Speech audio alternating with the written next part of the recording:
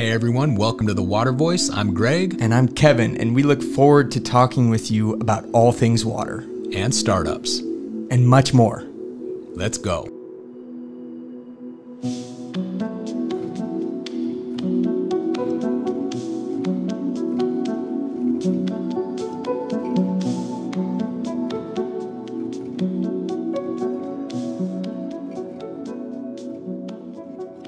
Water Voice, we're back. What episode is this? Not sure. We stopped counting. Season 2, deepening the narrative. Deepening the narrative, going far and wide. And today we have a special guest, Vermont Trotter. Hello. Hello, co-founder of NW Carbon.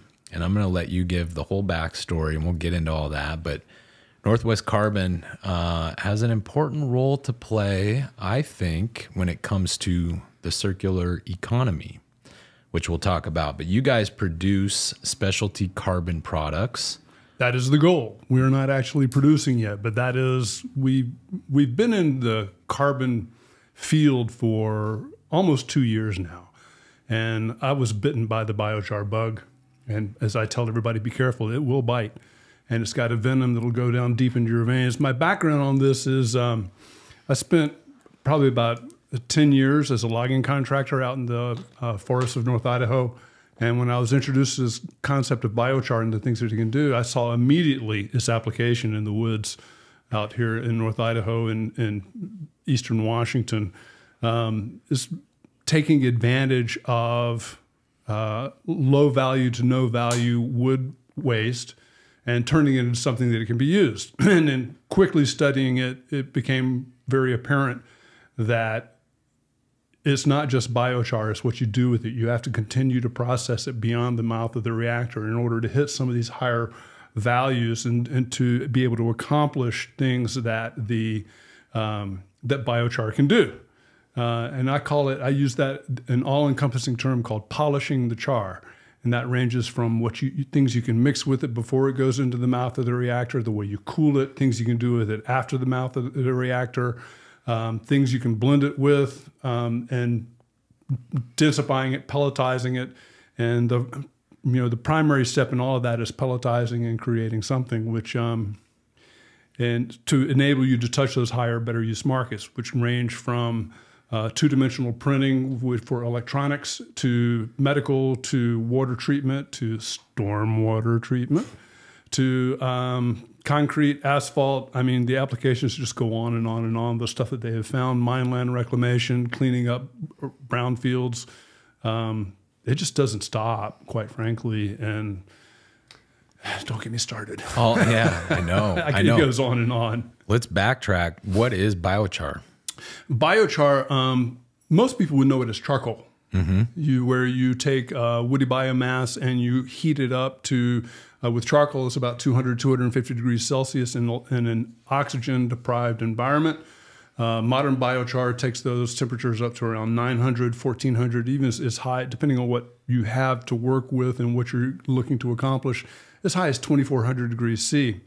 So you are taking all of the volatiles out of it completely and using that to reheat the reaction chamber up to those higher temperatures. So it becomes a self-sustaining process, and you end up with pretty much nothing but pure carbon.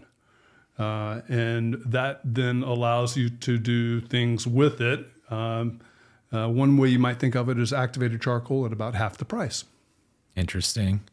And so biochar, you talk about wood waste. Yes. But it can be other items, right? Other biomass. Absolutely. You can biochar pretty much anything, ranging from corn stover to hemp to humanure.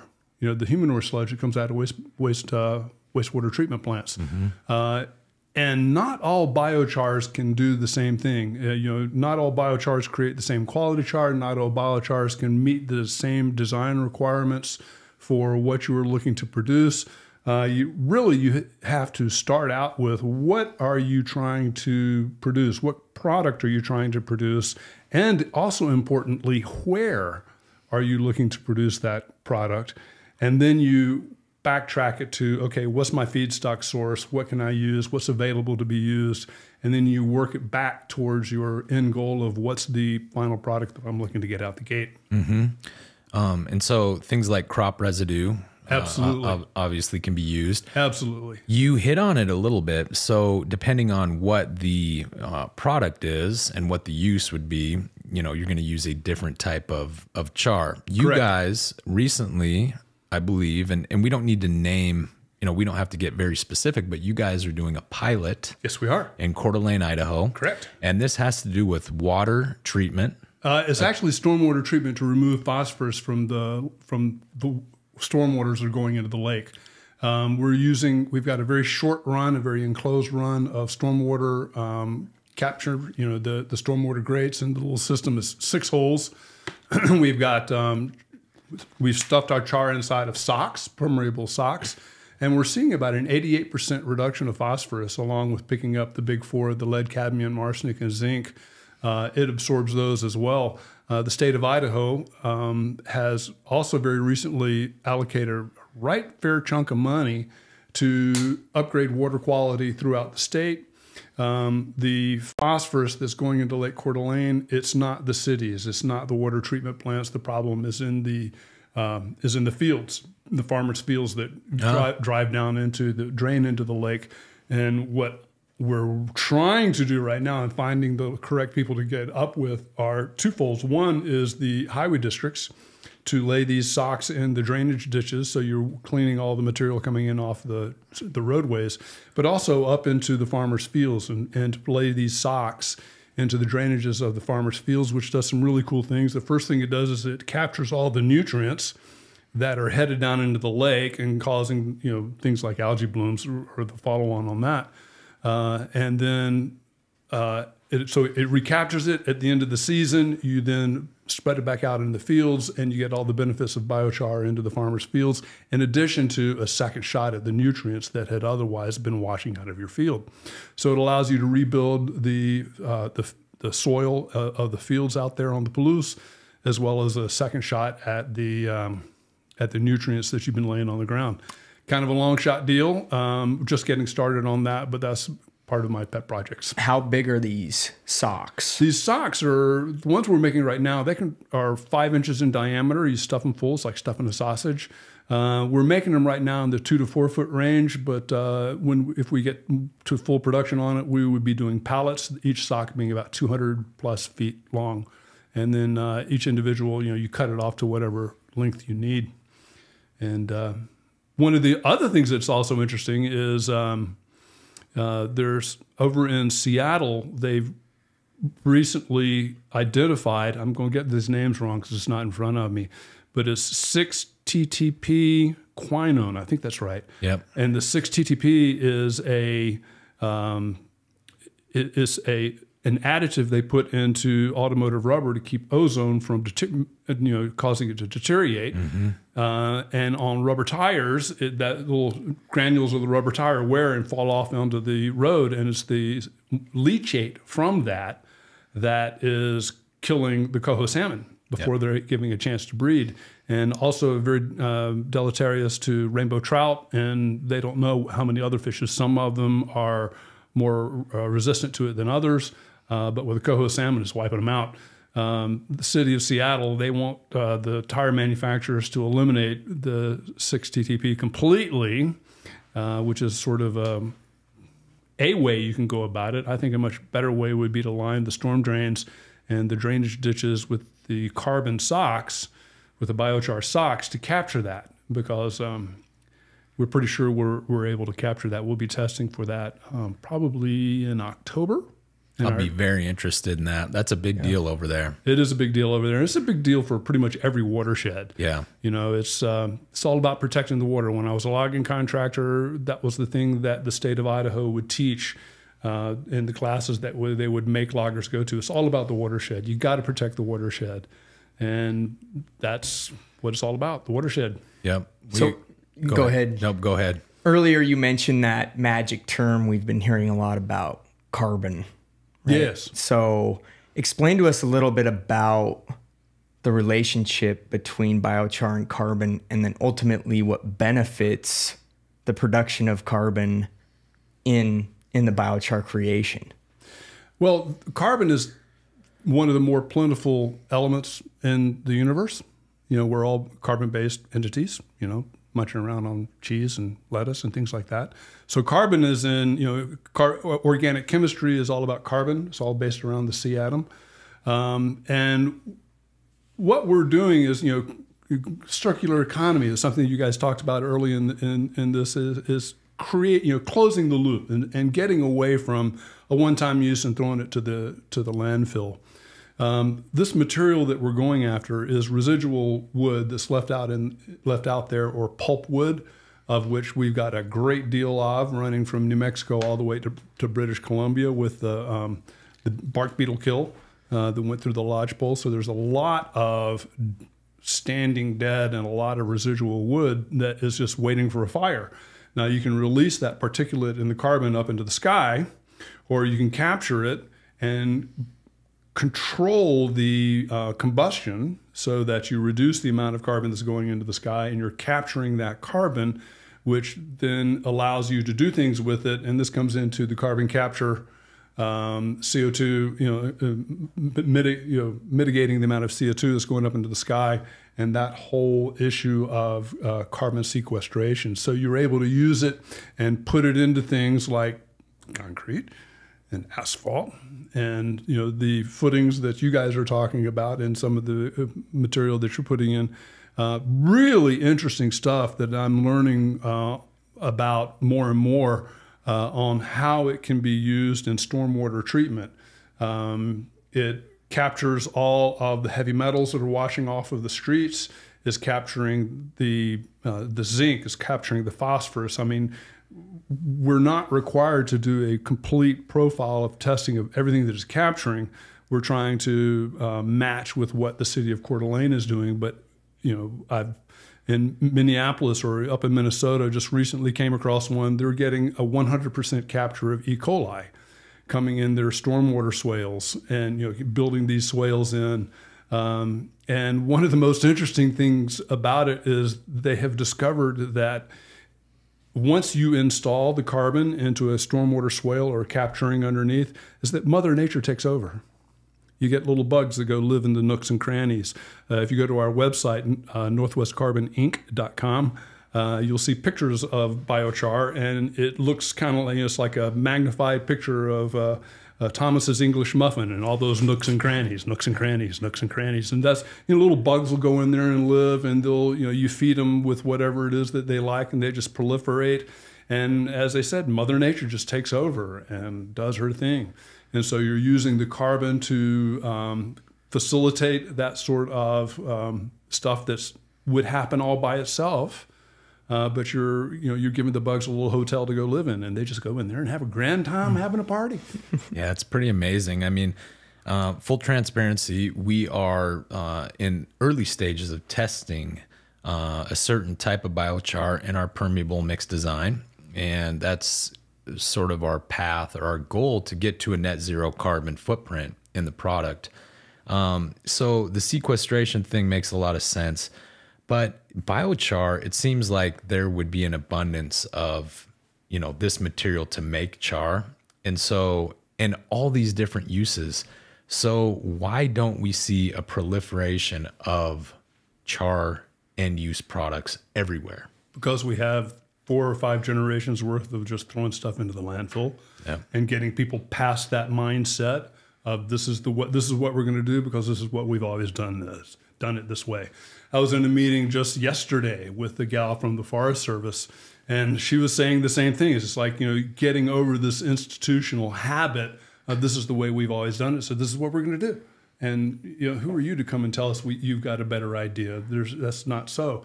And, you know, you can't tell from listening, but I've got a bit of white in my beard, and it's up to you guys, you young guys, to come in here and change the attitude, because that is the crux of it, is changing the attitude of the way we live our lives. You know, it's not one use and throw it to the landfill, because the landfill feeds into the watershed, which, of course, from my experience as a logging contractor, it's all about the watershed. You got to protect the watershed. You got to protect the watershed. Let me say it 3 times. Let's make it true. We have to protect the watershed. And so if you are able to capture these things, and rather than let them just deteriorate, or God forbid, a fire go in and hit these things, where you have just this uncontrolled release, if you're able to control it, and that then enables you to do something with it and close off the loop. It's the circular economy. Give us an idea of abundance of potential biochar. Humanure. We ain't ever running out of that. We've got a lot of humanure we got to get rid of. As long as they're humans, right? Exactly. And right now what they do is they throw it into compost to cook out all the pathogens, and it leaves behind the endocrine disruptors and the PCBs and all the other for what they call the forever chemicals, slipping out of my mind. But they throw those into the compost, and then you take that compost and you put it in your garden, and that's fine if you're growing flowers. But if you're growing vegetables that you're going to eat, you're now taking the uptake that those plants are pulling those things right back up into them, and now you're putting it back into your body. And this then becomes a serious problem, because you've now got a circular economy you really don't want to be involved with. So if you take the humanure and you char it, you get rid of those forever chemicals, you get rid of those endocrine disruptors, and then you can then take that and put it into your garden, and it's much safer. You'll get, especially if you nitralize it to begin with. Nitralizing is a very polite way of saying it, filling it full of nitrogen. Yeah. And so now you got a much safer long-term release fertilizer that you can throw in your garden. You can also take that low quality char and you can use it for the lower quality applications, the things that don't require the 90% carbon, 10% ash. With a humanure, you'd be talking about more like a 60% carbon and a 40% ash. And that's fine depending on what you're using it for. But that gives you an example of an abundance. And then let's talk about wheat chaff. The cut clippings from wheat that are sitting out here on the Palouse. I mean, it's like every year they are looking for something to do with it. You can take that and char it and throw it right back out into the fields. All of your agricultural clippings, rice husks, is a good source of feedstock, and it works great for water purification. Not going to work so great for other things. Sugar beet tops. It just goes on and on. I mean, this country produces an awful lot, on a yearly basis, it's creating an awful lot of cellulosic material that can then be charred. And you really can. You can char pretty much anything. So is what you're saying, biochar is abundant, it just is a matter of us looking for it? The feedstock is abundant. There is almost no infrastructure for biochar itself. If we're able to produce, if the country as a whole is able to produce 100,000 ton a year, I would be surprised. Many times you run across somebody who says, gosh, son, I love what you got there. You got a great product. Can you have me 300 ton by Thursday? And the response is, no, we might be able to get like 30 pounds maybe. Yeah. Well, I see. Well, I tell you what, you come see me when you got 300 ton by Thursday. We'll be delighted to talk to you. Of course. Yeah. So the infrastructure to create it does not exist. And that's one of my goals, or our goals, is to create an infrastructure. Yeah, I think you're definitely on to something. So the question, though, is that an economics issue? Like, why is the infrastructure not in place?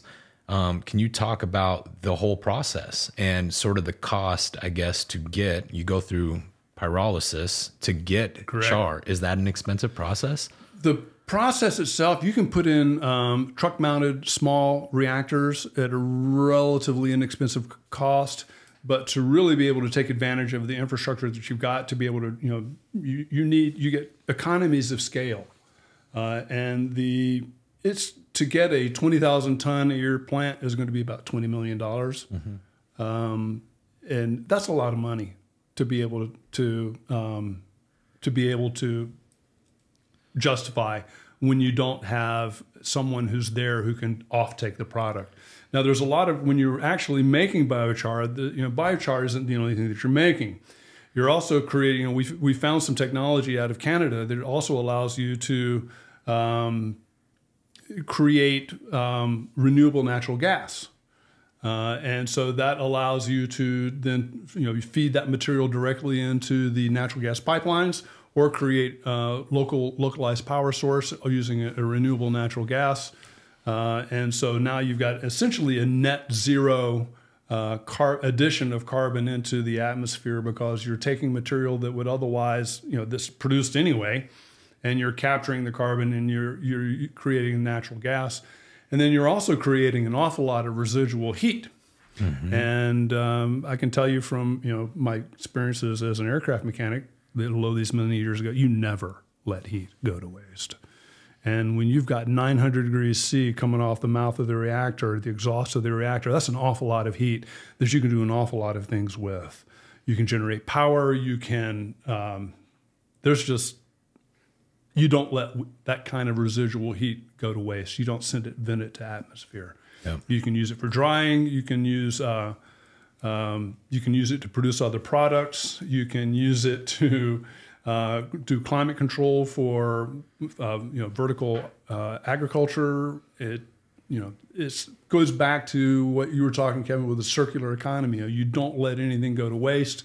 And you find the temperature of the air that you're finally exhausting into the atmosphere. If you can get close to 200 C, you're really doing something. You get down to about 200 C, and you've pretty much exhausted your heat. There's still a little bit there. You can use it to heat water, or heat the atmosphere that you're operating in. You can do things like that, but there's not a lot left after 200 degrees. Really interesting. I think the renewable natural gas component is extremely compelling. I recently found out about a company called, I think, Charm Industrial, and they're in the carbon removal space. And what they're doing, I think they're taking crop residue, but they're taking it all the way through the pyrolysis stage to get it into like a bio oil. Correct. That they're then basically putting in the ground, and that's how they're storing carbon. Have you heard about this at all? A little bit. The oils they have their own oils, and the bio vinegar that can be pulled off of that. There are things you can do with it. You can burn those oils and create heat. Mm-hmm.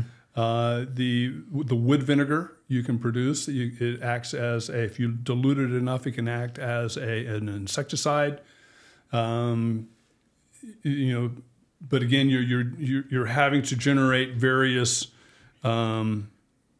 markets for those products, and then just burying it in the ground. I mean, there's other things you can do with it. Why would you put perfectly good carbon to waste, directly into the ground? It's one way to do it. It's a great question. And it's a legitimate way to do it, but there are other things you can do. There are higher, better uses you can put this carbon to use, rather than just burying it in the ground. Yeah, and that's why I really am impressed with what you guys are doing at Northwest Carbon. And I think that for us, again, you talk about sort of circular economy and how everything in a way is interconnected.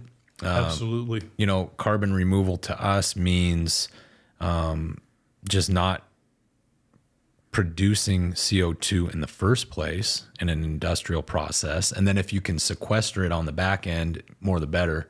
But anyway, I'm just, I stay impressed with sort of your guys' vision and your approach. I want to talk about your vision, because I feel like we had, and I'm talking big vision, because I feel like we had a conversation like 2 weeks ago, and you laid out a vision of having a char plant that would produce RNG that then would also potentially have vertical farming.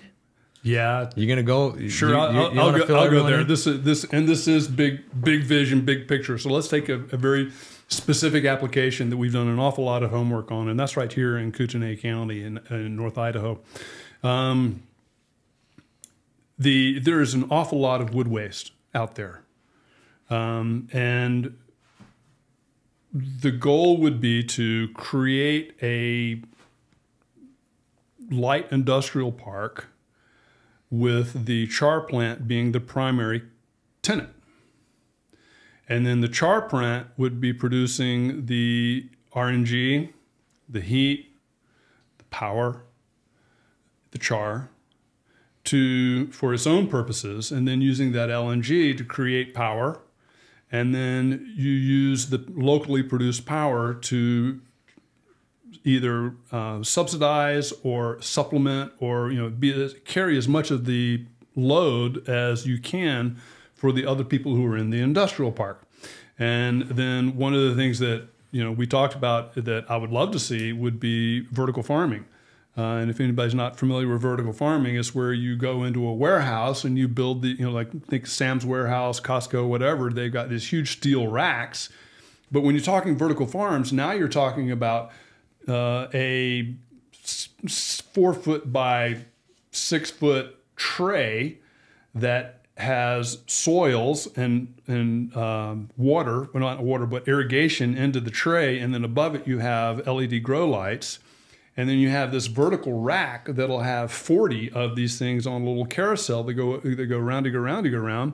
And the operator reaches over and punches a button and brings down the rack that he has to work on, and he's tending to his garden right there, and then you push the button and the next one comes down, and so you're constantly tending these vertical racks of gardens.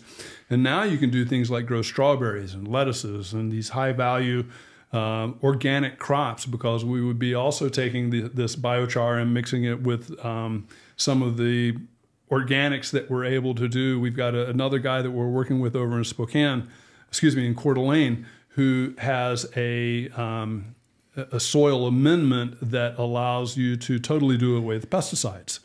And so you can have pesticide-free, fully organic, OMRI certified blueberries, strawberries, green butter lettuce, romaines, all these various high-value vegetables in the middle of the winter. Yeah. Because you've got the heat that you can then keep it warm, keep it at the temperature you want.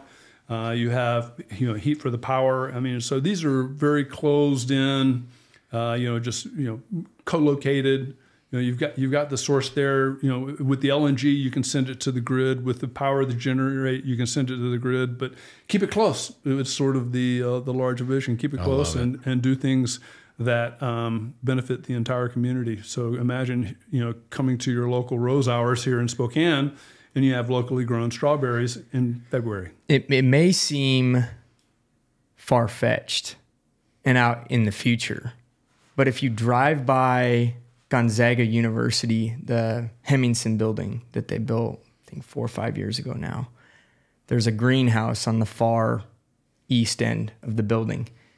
And in the evening, you see a hue of those lights that ricochet off the top of the greenhouse. Right. And I had an opportunity to take a tour of the building, and that's exactly what they're doing. Now, it's not in vertical fashion, right? They don't have them on rotation.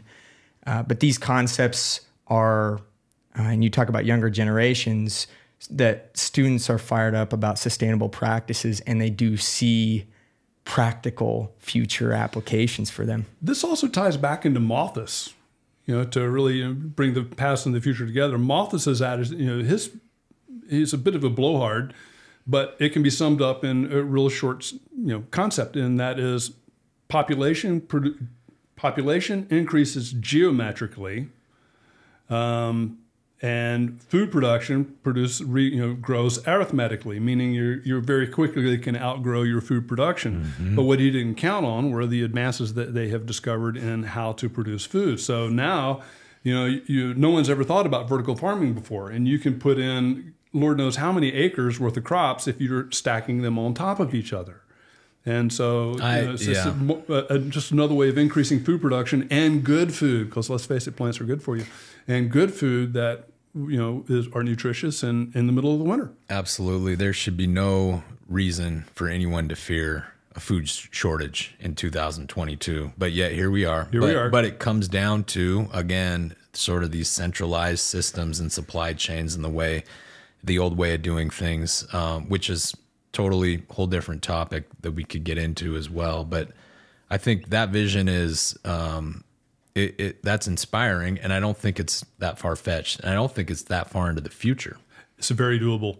Yeah. And, you know, I remember as a kid back in the 60s, my mom squealing with delight when she saw fresh strawberries in the grocery store. It's like, yay! And, you know, that went away in the 70s. Suddenly they're here year round. It's just, and there's a, you know, something, you know, it was in the news at this point, maybe 15 years ago, you know, what's the mileage on your plate? You know, how far did your food come to get to your plate? And it's sometimes just really crazy how far your food has come. You know, strawberries from Peru. Mm-hmm.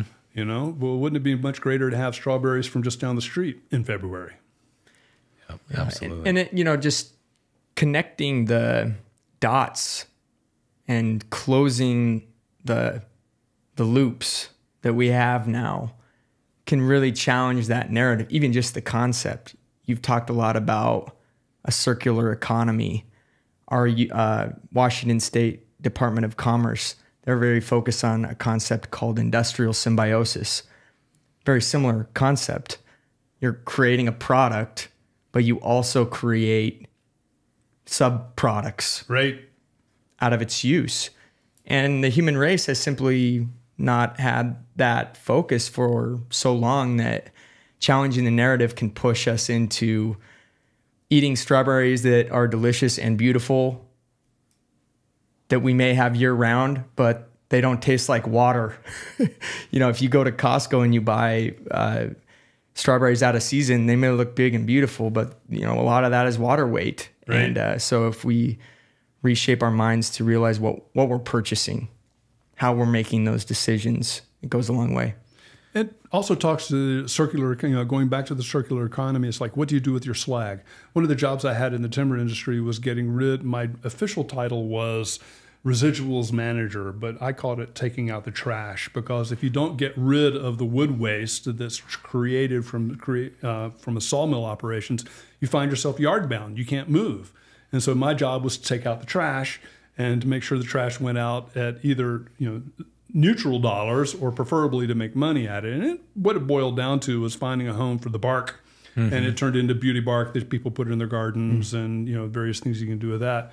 But this is another use you can do for that. You can, you know, attach a biochar plant to a lumber mill.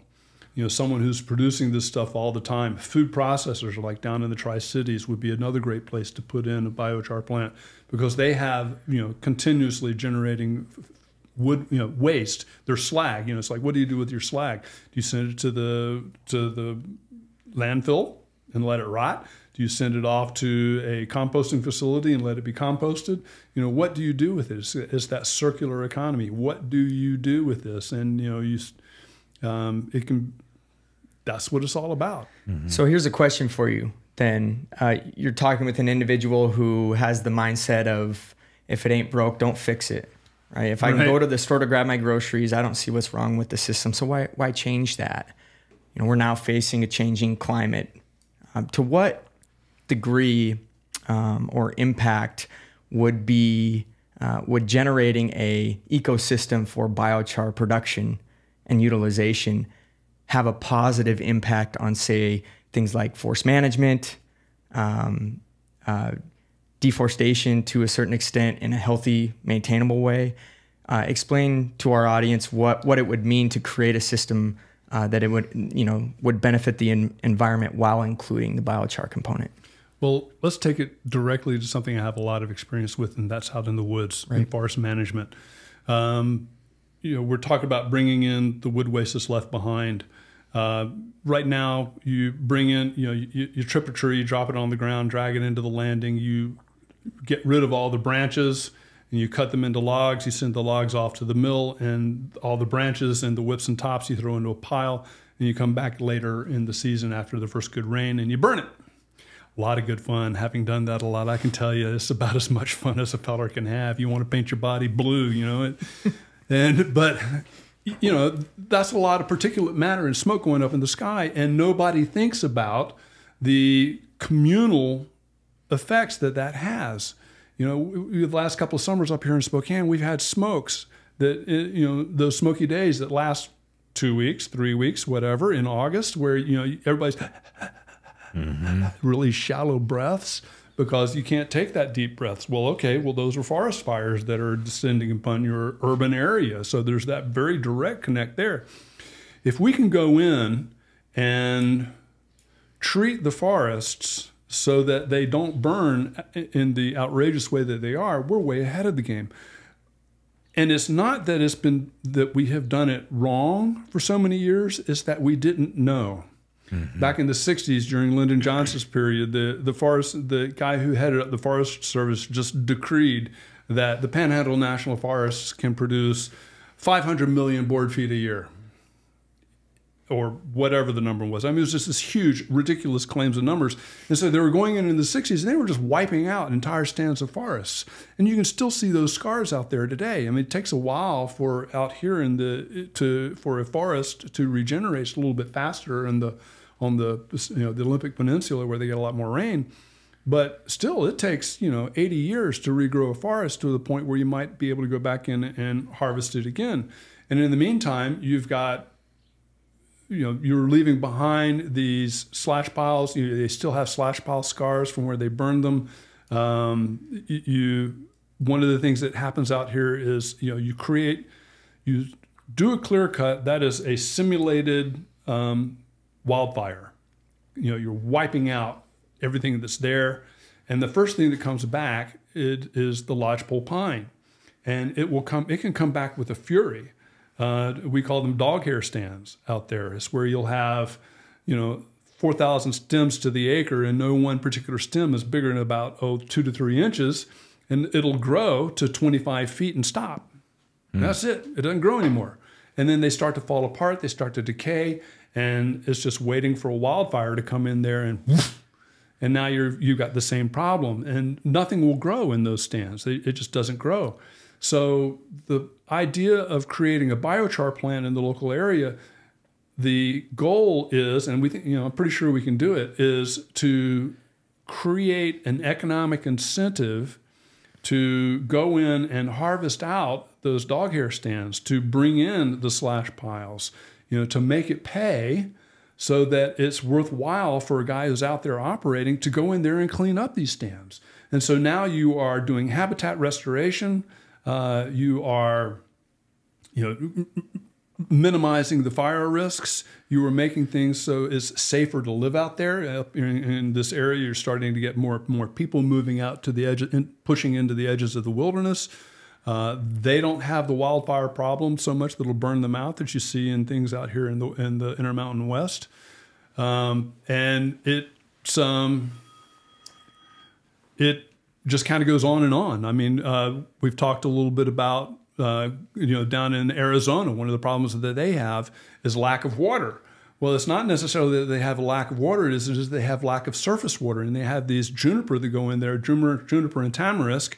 They send these roots down into the aquifer down below, and it sucks up all the water. These trees, yeah. Exactly. Juniper trees. And they're trash trees. They're not naturally there. What happened, when the Spanish first came out into that area in the 16 whatevers, that was the very edge of the prairie for the middle of the United States, and it was all grasslands.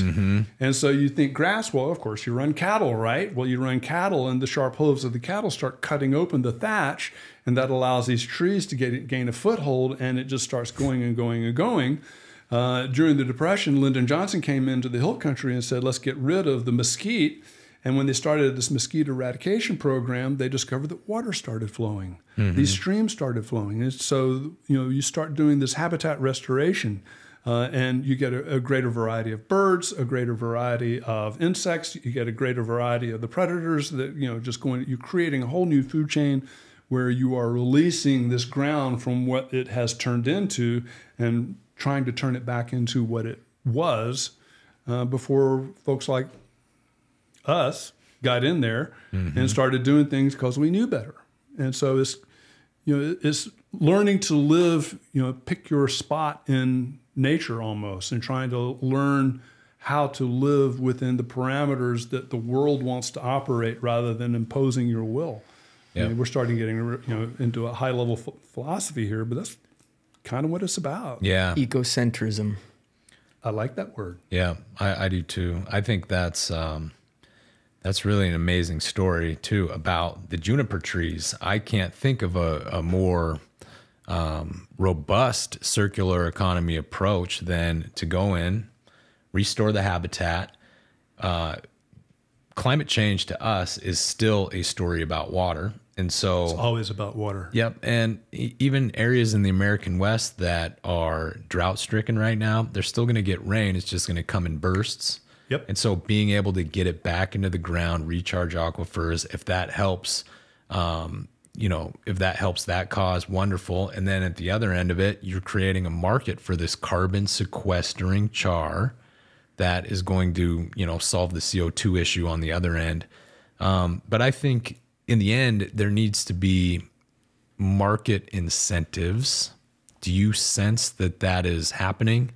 And if not, why not? It's beginning to happen. Yeah, Can we talk about char and concrete? absolutely. All right. So this is how we met. Am I allowed to tell this story? Absolutely. All right. So this is how we met. I met Kevin over at North Idaho College, and we clicked immediately. We're both these Tiggers, and we bounce. I introduced him to the concept of biochar and what we were doing with the biochar, and he got excited, and that of course got me excited, and we started bouncing things back and forth. And the next thing I know, I'm talking to you guys about char and concrete. And one of the things I love about char and concrete is that it provides the char manufacturers with a very large offtake with almost no product development. So you guys have got a concrete that's already 10% of what the Portland cement carbon footprint is, and you start taking this char and throwing, which is almost pure carbon, it's like 85% carbon, and you start throwing it into your already 10% of what a normal footprint of concrete is, and now you're driving this concrete that you guys are making down to net zero, sub-net zero. I mean, it is not just zero, creating the concrete that's zero carbon footprint, but it's actually sequestering and going down to below zero carbon footprint.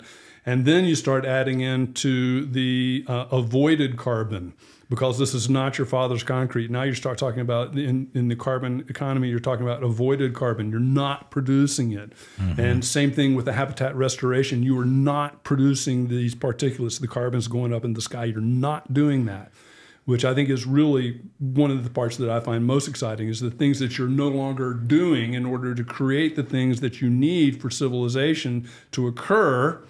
And you're just totally rearranging the way you're doing it. And that's what, I get pretty excited about char and concrete, because it's, as I have said before, we solve each other's problems. We drive you guys down to net zero, sub-net zero, and it provides us with the ability to have a large offtake so that we can have a 20,000 ton a year plant here in Kootenai County, and there's a place for the carbon to go. Yeah. And oh, by the way, we're also producing renewable natural gas, and oh, by the way, we're also producing residual heat, and oh, by the way, we're also producing power. But our slag, going back to taking out the garbage, right? Our slag is this biochar, and now we got a place to put that. So we end up with running a log yard on one side, because we're bringing in the pulp logs that works really well with the local economy, the logging economy that's going on here. Pulp logs you cannot turn into sticks, into lumber. So what do you do with it? Right now, they spend an awful lot of time trying to drag it down to the pulp mill down in Lewiston, and that's a long way to go. It's a day-and-a-half drive for a truck driver to go all the way down there and come back. Well, now if we put it in a plant in Kootenai County, a truck driver can get a 3 a day as opposed to 1.5 a day. Yeah, it's a big deal. A day and a half for one. And that becomes a really big deal for those guys. And we're starting to redirect this flow of pulp logs that is good for nothing, but it's a waste wood product, and we've got a lot of it out there. Mm-hmm. And so we're able to redirect that. We're able to create these products. And at the other end of it, we've just got trucks leaving the yard. There is no slag. We have no slag. there's nothing left. Yeah, it's amazing. Everything but the squeal, as they say in the pig farming Yeah. business. Everything but the squeal. Well, we'll use the squeal too. And I'm actually really interested to get more information about the char that you guys are experimenting with on that Coeur d'Alene pilot, because I see in our total, project design actually amending soils or amending a subgrade with that rice husk derived Absolutely. char for water quality. Absolutely. Water treatment, and then obviously a different brand or a different type of char in our concrete to get us down to net zero.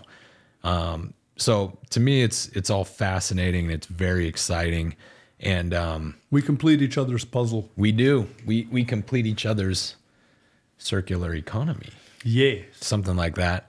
It really does come at a good time too, because I pulled up the other day research article on nature.com, and it's waste derived biochar from water pollution control and sustainable development. It talks about biochar from wastewater, from stormwater, the versatility of biochar, study coming from overseas. So it's not just the US or the Pacific Northwest. It's thinking about this. This is now becoming a global conversation. Absolutely. It's now how do we connect the dots, and how fast do we do that? And so I think, the time is here and now. These biochar studies that you're talking about, if you look at the date on them, you get one or two starting to pop up in 2014, 2012, and then they really start coming on 2019, 2020, 2022. I mean, many of them that you see, it's doing this, it's doing this, all of the things that the biochar can do. These white papers are all dated 21 and 22. I mean, like 6 months ago is when they first hit publication. This is all cutting edge science. Nobody really knows what it can do. Nobody really knows what the full saturation point of this char is when you start talking about stormwater applications or any application. If you're trying to sequester a heavy metal or phosphorus or whatever, it's a 1 cubic yard of biochar will have about 100 square miles of surface area that it can sequester these metals with. So it's like nobody really knows what it is. The guesstimate on this E. coli study that was done up in Minneapolis is every 15 years you have to recharge it, maybe. Nobody knows. Nobody knows. Yeah. The Wild West. We don't know a lot about the human brain still. We've been researching a long time, so it's time for biochar to catch up. I think people should research my brain sometime. Yeah, right. Start going down biochars. That makes two of us. It'll bite. Careful. It bites. Yeah. It truly is. There's endless potential and opportunity for us to move out of that Anthropocene and into the ecocentric mindset of saying, look, we need to coexist with our environments. We need to build with our environments. Let's not work against it. And what an incredible opportunity from a tree. Yeah. Right? Or from our plants. Or a corn stalk. From our seed, right? It's all of our basic human needs that we've had for so long and relied on. It's just a matter of relying on them in a different way, shape, form, and ultimately passion. So yeah. Well, that's awesome. You're popular. Are you ringing? Yeah, I am. Good. Well, to kind of wrap things up, this has been awesome, and we should probably do a round 2 at some point. Would love to. As we get further into sort of the development, the co-development stuff that we're working on together. But is there anything that you want to share with the audience? Anything interesting that you've been reading, or podcasts, or research, or anything that you think, based on this conversation, our small but loyal audience would be interested in? Careful, it'll bite you. Yeah. It's a fascinating subject. It just doesn't stop, and you can go as deep into this as you want. I've been in it for pushing 2 years now, and I feel like I'm barely scratching the surface. I've done an awful lot of homework. I'm ready to put some of this homework to work and to do things. And this is one of the things I find so exciting about running into you guys and doing things that we're doing. The pilot project that we're doing with stormwater management over in Coeur d'Alene, the possibility of working with the highway districts to mitigate that which is washing off of their streets and highways, working with the land trusts, with the conservation districts. These are very it's pretty cool and exciting times to be with, because it's just so different and so new. I mean, it's old, but it's also new. I mean, charcoal's been around forever. You know, and these concepts, Terra Petra, which is, down in the Amazon, they had a biochar component in that. And it's this very rich black soil, and these were the local natives. Nobody knows who they were. I mean, these grounds have been there forever, but they were just getting rid of their trash and burning it and covering it up so they didn't have smoke coming up. And they were and this incredibly rich soil. It can do so much, and you've got to rearrange the mindset of what people are doing and how they're doing it. And this is something that the younger generation, I'm 65, by the way, and a little white in my beard, it's too late for me to do much of anything, because I've got a limited shelf life. But, if I can help inspire people that can get as excited about this as I am, then I'll have done a good thing. Absolutely. I'm looking for my replacement guys is what I'm really looking for. I have a last question for you, and it's interesting timing based on what you said. Greg and I got an email last week, and we had an opportunity to present to the Washington State Board of Education with regards to future generations and what inspires kids coming out of high school, right? What will make them tick. Unfortunately, we couldn't attend, but to your point, there are so many opportunities for individuals to get excited. Now, yes. Here's my question though, is how complicated, right? It's unknown, it's unexplored, but truly how complicated is biochar? It helps if you're riddled with ADD. It really does, because it's just like, well, no, not ADD. What was it? Obsessive compulsive disorder. It helps a lot if you're OCD. If you're ADD, it'll help you focus. But if you're OCD, oh, dude, you'll be in heaven. So if you're not though, and you say you decide to pick up a book or two with regards to biochar or a research paper or two, do you feel as though you're going to grow that knowledge to create opportunities for passion? That's going to depend upon the individual. It's like what bites you. Yeah. I was blessed to have one of those brains that works well as an academic. And then that only lasts for so long. Eventually you got to go get your hands dirty. You got to go do something. Pops wanted me to be an attorney, and it's just like, really? Spend my life in a law library when I can be around stuff like that? Yeah. Well, look, it's a huge thing. It's moving. It's like, no, I'd much rather do that. And so, so often the kids, especially young men, are lost in the education system when they take away the blocks. When you're playing with the blocks, it's like, okay, this works, and everything. And then you take away the blocks and you have to bring it into the mind. Not everybody's has the ability to do that, to be able to stay inside of a book and not wander off. And so we lose a lot of kids in the education process by taking away the blocks and getting them into the books. Now, you got to have the books in order to come back to the blocks. But, what I would say is that the blocks are there. You can go out and get your hands dirty and remain. Marty over at Gizmo has probably the best story going. He's a fellow my age, a little bit older. He was literally on his way out the door to the registrar's office at Stanford University in 1968 to check out, because this place was so stupid he could hardly stand it. And as he was on his way out, he just happened to glance into a garage bay there where the machine shop was. And he sort of stopped and he went and said, what are you guys doing in there? Oh, son, come on in here. We got something we won't show you. And they put his hands back on the blocks. And he's going like, this is really cool. And it's like, okay, if you really want to know what's going on, you need to go study metallurgy.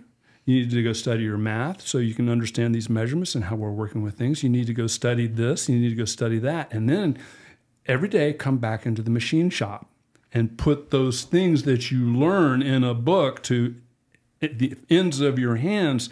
And this is the guy who took the IMAX camera, which was this huge platform-mounted camera and reduced it down to a man-portable size, and eventually reduced it down to the size that is on the space station right now in creating these IMAX cameras.